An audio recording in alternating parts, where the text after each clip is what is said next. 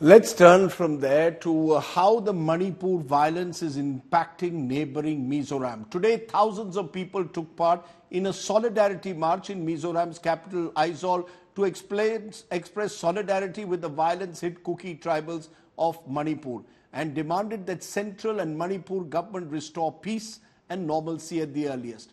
Mizoram is experiencing the blowback of what's happening in Manipur.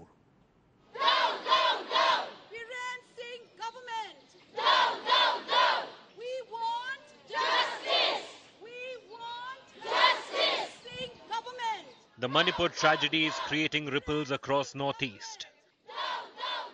Thousands took out protest rallies across Mizoram on Tuesday in solidarity with the Kuki-Zomi tribal community. The video of Kuki women being subjected to torture and sexual assault has triggered very sharp and angry reactions here across the border in Mizoram, with a massive protest call being given by the Young Mizo Association. Anger over the violence unleashed on women in Manipur during the ethnic clashes was evident at the march. That Arunachali girls, that beautiful one, she asked the Prime Minister to give priority to the women of India instead of the cow. Cows are more precious here in India than women. It is not fair. We cried, we bled, we're still bleeding. We are still bleeding. We are all bleeding. Chief Minister Zoram Thanga, ministers and MLAs cutting across party lines took part in the protest rally in Aizawl, organized by civil society groups.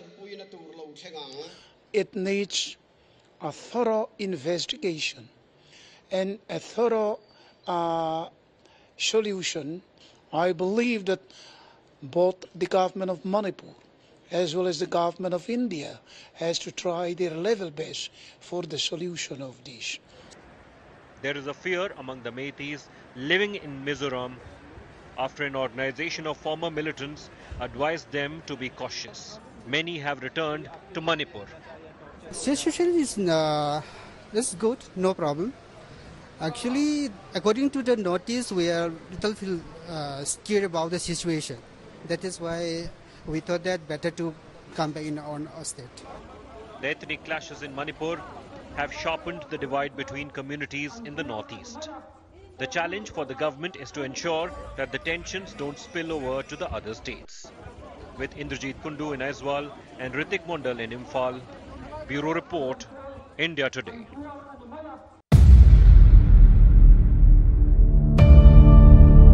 India's #1 political reporter defines what seems to be happening, vendetta politics. कोई दूध के से धुला हुआ नहीं है. Unmatched eye, unmatched experience. The world has changed.